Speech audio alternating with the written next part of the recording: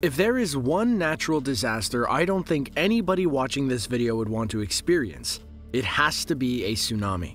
As we saw in 2004 and again in 2011, the amount of destruction caused by these events is far too great.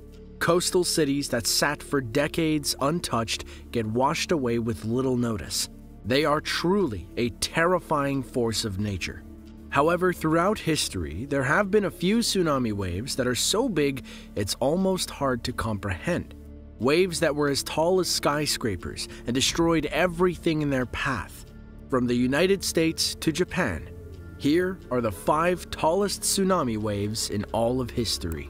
Now, if you enjoyed this video, be sure to subscribe to Underworld to see more just like it. Tsunamis are typically caused by massive underwater earthquakes as they displace large amounts of water.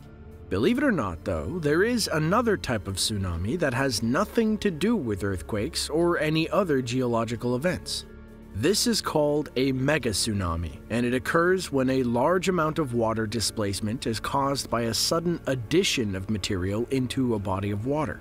Most of the time, these mega tsunamis occur because of a sudden landslide or the collapse of an iceberg. However, one event in world history not only produced a mega tsunami, but had an effect on the entire planet. 66 million years ago, an asteroid that was anywhere between 6.8 to 50.3 miles in diameter hit in the Yucatan Peninsula, leaving behind what is known as the Chicxulub impact crater. It was a massive asteroid strike that produced a mega tsunami that was over 100 meters high and unlike anything that has ever been seen since.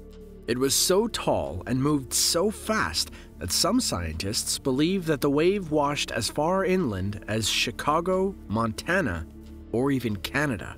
But in this case, it wasn't the wave that did the most damage. An asteroid strike on this scale was enough to wipe out entire species of animals from the planet. Even striking the water was like striking land. Regardless, though, it was enough to cause a massive environmental change all across the planet, bringing about the Ice Age and likely the end of the dinosaurs. Japan is one of the most geologically active spots on planet Earth. Located on the border of 3 tectonic plates and situated within the infamous Ring of Fire, the country is home to a number of active volcanoes. Among them is Mount Unzen, an active volcanic group of several overlapping stratovolcanoes near the city of Shimabara, Nagasaki, on the island of Kyushu, which is Japan's southernmost main island. It has been active as of 1990, when it awoke after a couple of hundred years. Then, in 1991, an eruption caused a pyroclastic flow that killed 43 people. However, the fiery mountain is most well known for the destruction it caused in 1792. That year, the area had been recording a number of earthquakes when, all of a sudden, one of the lava domes collapsed into the ocean, triggering a mega tsunami that took the lives of over 14,000 people and is still considered to be Japan's worst volcanic-related disaster.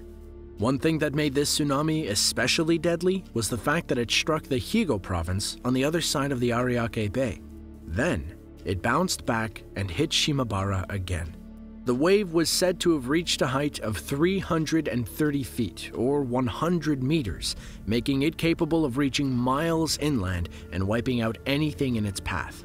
Out of all of the fatalities, around 5,000 are thought to have been from the landslide, around 5,000 from the tsunami going across the bay, and the remainder from when the tsunami returned. There are few geological events in recorded history that saw the destructive force as that of the Mount St. Helens eruption in 1980. It was the Earth's largest terrestrial landslide in historical times, a result of a restless volcano and its uniquely violent eruption. The most defining thing of this eruption was the total collapse of the northern slope, leading to an immense pyroclastic flow. However, something else came out of this collapse that was disastrous in its own right. When the side of the mountain fell, it plowed directly into Spirit Lake, which was a short distance from the base of the volcano. As the huge column of rock and dirt crashed into the lake, it produced a tsunami that measured 860 feet, or 260 meters above the lake level. The lake also grew in size, nearly doubling from 1,300 acres to roughly 2,200 acres. Inland tsunamis like this are one of the rarest natural disasters on Earth. This massive wall of water traveled for quite a ways, knocking down trees and any structures that were in the way.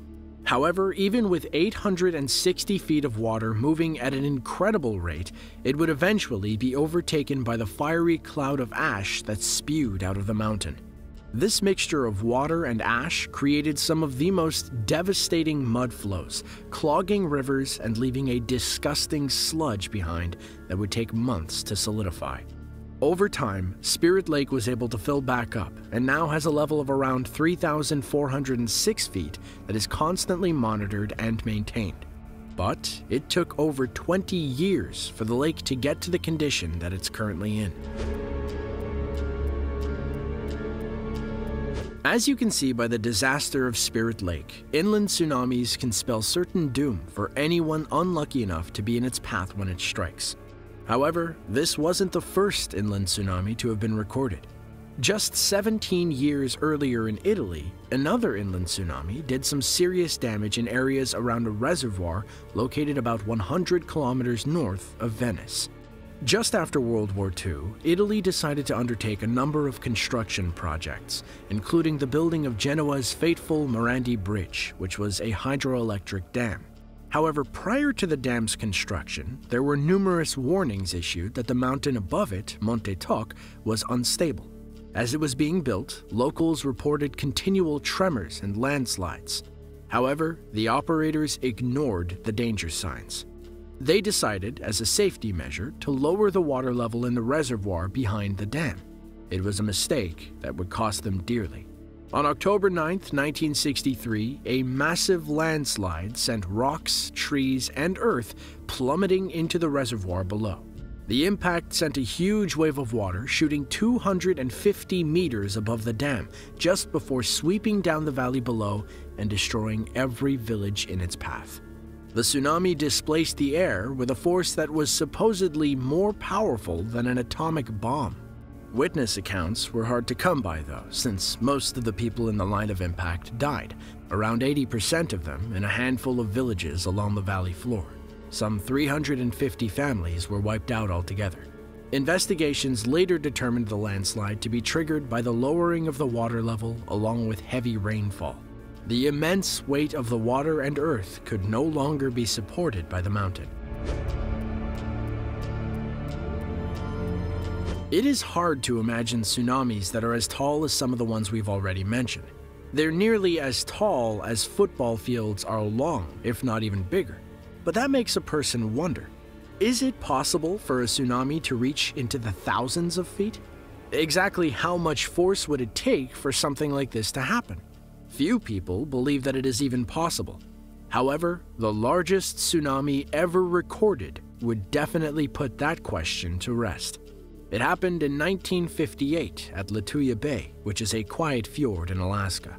On a calm and cool July night, a massive tremor struck the area and triggered around 30.6 million cubic meters of rock to fall 3,000 feet into the Gilbert Inlet, causing a torrent of displaced water to shoot skyward and form a monstrous wave. Now, when we say monstrous, we mean that the wave was 1,720 feet, or roughly 524 meters high. As it rushed through the fjord, it removed all of the trees and vegetation along the slopes. Millions of trees were uprooted and swept away by the wave. Miraculously, though, this wave only claimed 5 lives. This is simply because it is an extremely sparsely populated area. It proves just how deadly tsunamis can be when triggered by landslides. This particular landslide was extremely dangerous not only because of how much land actually broke free, but the height from which it did. There has never been anything to even come close since then. We have talked about how powerful tsunamis are plenty of times before. But now, we have a scale to be able to see exactly how big they can become. Whether by earthquakes or landslides, they remain some of the deadliest forces on the planet. If you enjoyed this video and want to see another one just like it, be sure to click the link on screen now. With that, thanks for watching, and we'll see you in the next one.